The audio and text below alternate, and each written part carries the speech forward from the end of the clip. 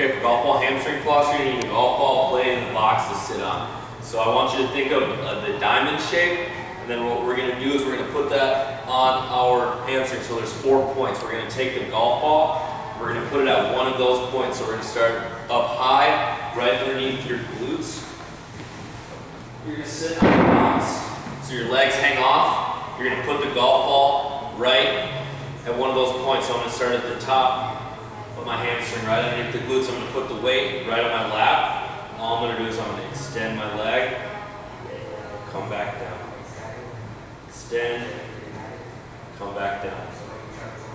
Then I'm going to move the ball to the next point. So then I'm going to move it down to the outside of my hamstring and do the same thing.